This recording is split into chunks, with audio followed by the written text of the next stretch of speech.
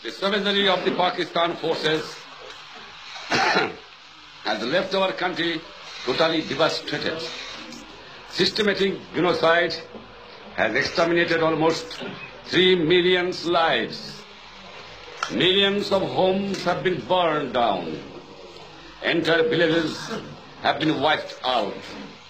Among those that survived, millions are reduced to being refugees, having had to leave their homes in order to save their lives and the honor of their women folk.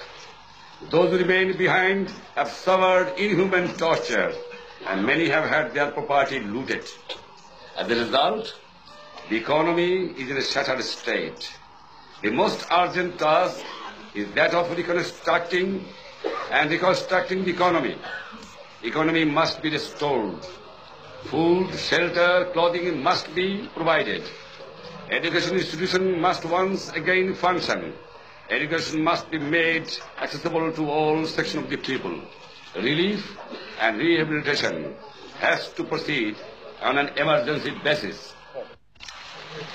Mobilization of resources from home and abroad must immediately be undertaken. We urgently need assistance from abroad to supplement our own resources for this purpose. I appeal to all states, to the freedom-loving people of the world, to international humanitarian organizations, generously to come to our assistance in all spheres, including assistance in maintaining supply of essential commodities which are urgently required.